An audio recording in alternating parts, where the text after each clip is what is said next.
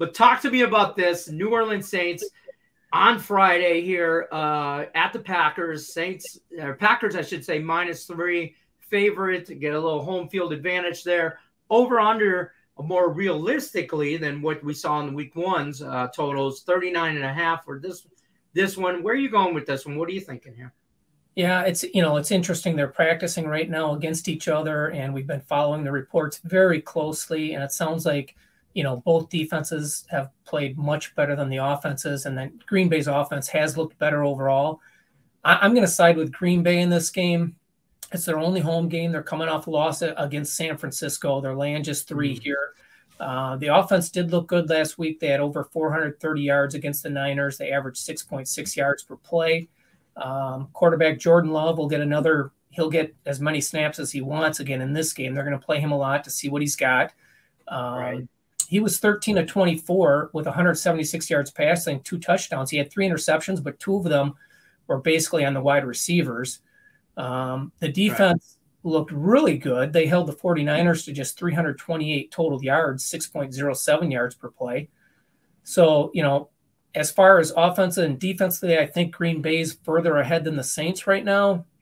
The Saints offense did not look good last week against the Texans, and the Texans defense last year was atrocious. They were 23rd, I think, in total defensive efficiency a year ago.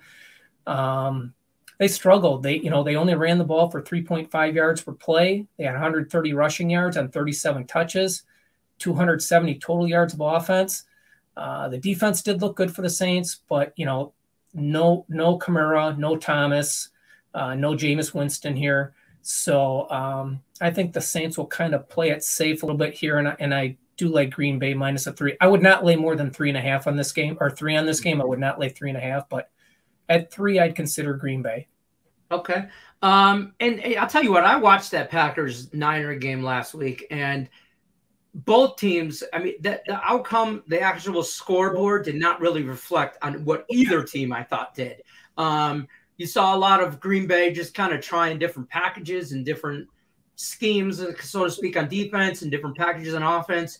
But I agree with there's a level, and the Packers are just on a different level than where the Saints are right now, offensively and defensively, realistically.